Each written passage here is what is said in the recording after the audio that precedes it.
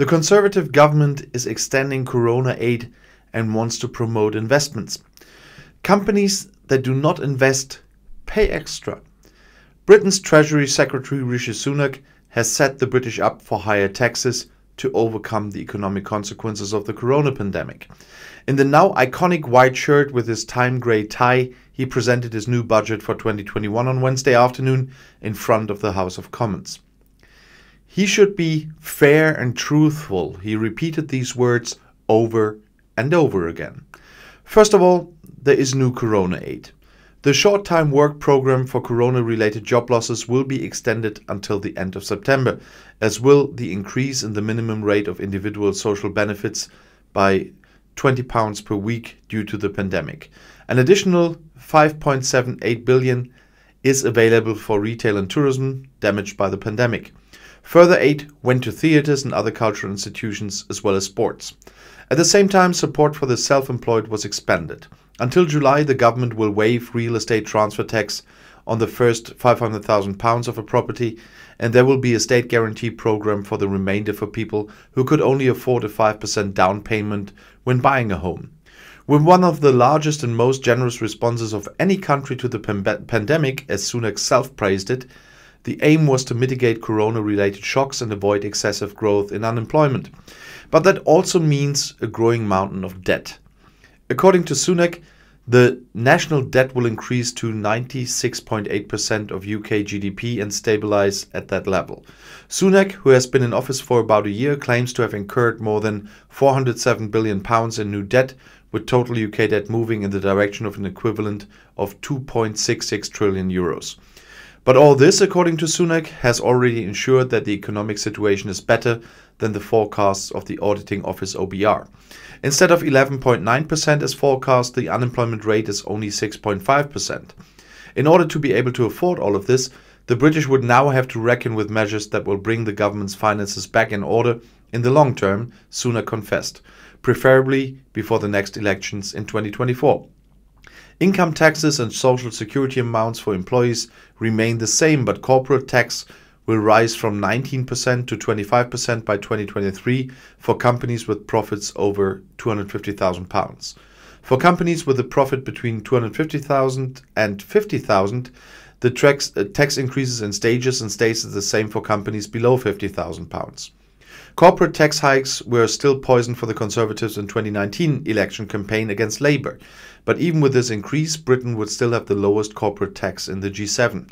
There is tax exemption for up to 3 years for loss-making companies, and companies that invest can temporarily write off their investment up to 130%. This is intended to provide an incentive to invest profits. A new national infrastructure bank is also to be founded in Leeds, Northern England. Until July, the government will waive real estate transfer tax on the first £500,000 of a property, as I said, and there will be a state guarantee program for the remainder for the people who could only afford a 5% down payment when buying a home. Sunak's investments in the green renewable economy look less grand. There should be a green bank and a green investment fund and a new offshore wind farms, but funded with money in the millions, not billions. Special entry visas are intended to attract the best minds into the country. In economic terms, Sunak also wants to create 8 new free ports. Extra contributions will also go to Scottish, Northern Irish and Welsh projects with specific reference to the cohesion of the United Kingdom. Perhaps that is why there was also the British icing on the cake for £22 million for nationwide celebrations for the 70th anniversary of Queen Elizabeth's coronation in 2022. Despite the large numbers, Labour opposition leader Keir Starmer was not thrilled. The party leader took his party's answer personally instead of leaving it to Shadow Finance Minister Annelies Dott, justifying this with the fact that Sunak made the actual decision for the Johnson administration. Mistakes made by the government last year led the country into the worst crisis among the world's most important economies in the first place, according to Starmer. Sunak's budget proves that his government does not understand. Ultimately, there was also a lack of measures to balance the country socially, as the Conservatives had promised in the 2019 elections, while the manufacturing industry, the financial sector and the fishing industry were still waiting for a Brexit that would also work for them. And the British and US governments now have agreed to suspend the levying of punitive tariffs in the subsidy dispute over Airbus and Boeing for 4 months. But that's not something like a trade deal some Brexiteers want to sell. They want to use this time to permanently settle the dispute and to relieve the industry which is suffering from the effects of the corona pandemic in the short term.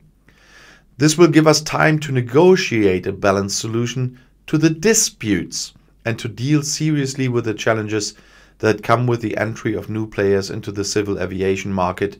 For example, China, quoted Reuters from a joint statement.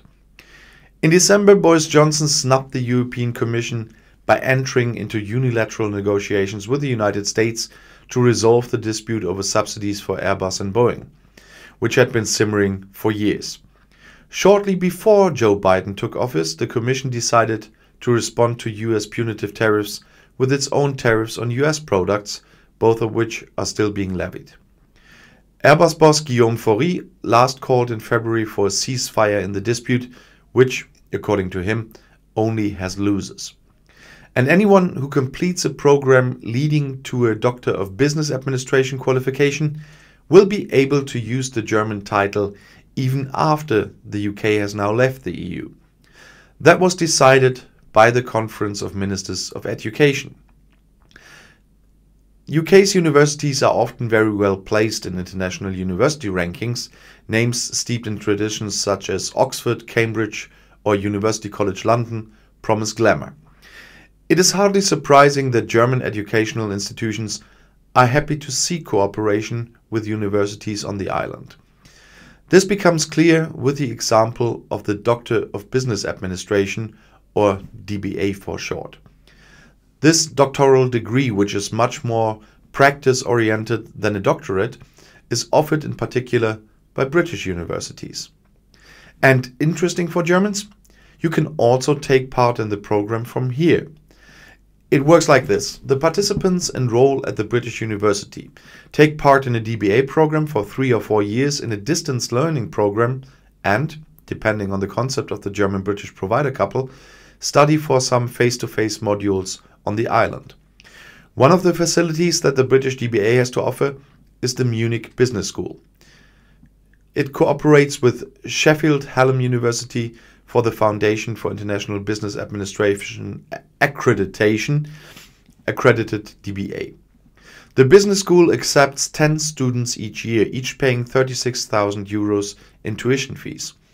As with most other DBA providers, you must have a master's degree and 5 years of professional experience, 3 of which in a management position. The universities have a very good academic quality, and British partners can be reached more quickly than those in the USA or Australia, says Stefan Baldi, Dean of the Business School, naming some of the advantages of the German-British business model.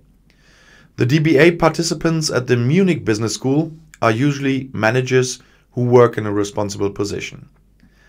And their claim is someone to pursue an academic career in the long term and need a doctorate for this, says Baldi.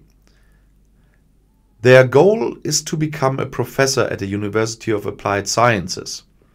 After a long absence from the university, the others would once again enjoy dealing intensively with questions in their doctoral thesis for which they have no time in everyday professional life.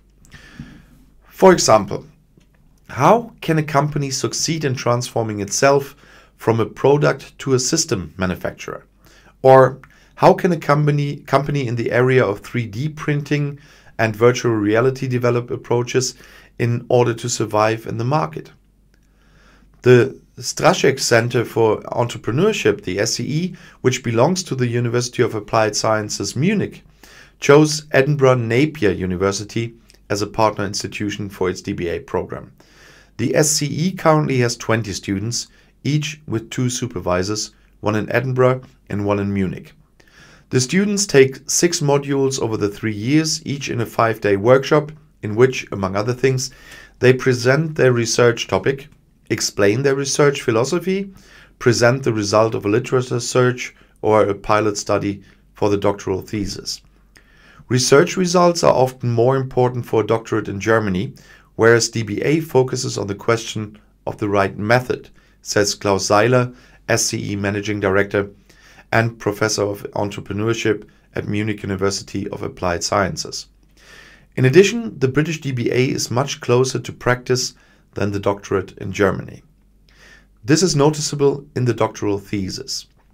It is very motivating for the participants when they can work on a specific and self-selected research topic from their own company, explains Seiler. The British DTA is little known to the general public. This is also due to the fact that DBA graduates in Germany receive the doctor and rarely have the British doctor in their names. This is legally permitted as determined by the Standing Conference, the union of the 16 education ministers of the federal states. Education is a federal thing in Germany. However, this regulation for the double taxation agreement does not apply if Great Britain now actually left the EU. Therefore, education providers offering the British doctorate were concerned about what could happen in the event of Brexit. For Jürgen Polke, director of the Private Institute for University Cooperation and International Doctoral Programs, which offers the DBA of the University of Gloucestershire, wearing the doctor title is rather subordinate. Some people see it differently. For example, von Polke tells of an interested party who demanded a written guarantee from him that he would be allowed to do a German doctorate after completing the DBA training. Of course, I can't, he says. But what matters less is the wording of the title than the achievement of having completed the dissertation.